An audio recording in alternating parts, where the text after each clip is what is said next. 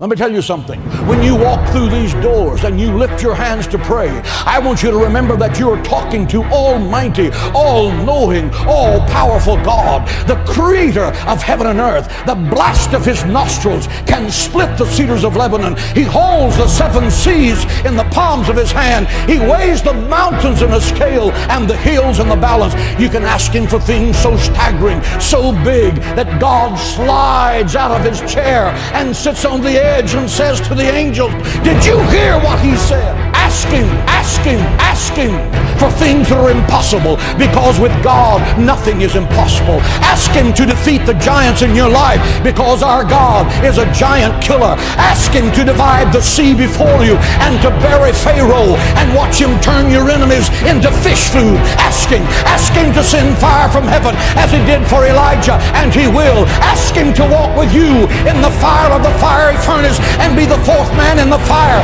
and he will. He said you will walk through the fire and the fire will not burn you. You will walk through the water and the water will not drown you. Ask him. He's the God who cannot fail. He's waiting to show you great and mighty things. Ask him.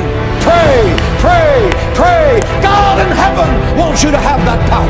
You are made in the image of God. God is not a statue. He speaks, he thinks, he talks, he feels our infirmities. He answers our prayer. He's alive. He's Jehovah Shammah, the God who is there. He's Jehovah Nissi, the Lord who is our banner. He's Jehovah Shalom, the God our peace. Pray, pray, pray.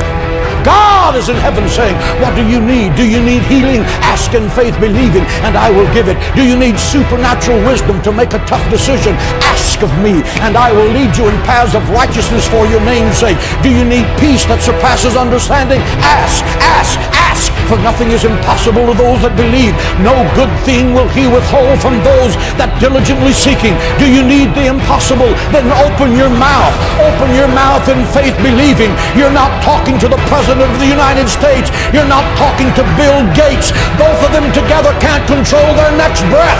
You're talking to the Creator of heaven and earth. He owns the cattle on 1,000 hills. He uses gold for asphalt on the streets of heaven. He moves mountains. He divides seas. He'll give you wells you didn't dig, vineyards you didn't plant, houses you didn't build. He will make you the head and not the tail, because nothing is impossible to you.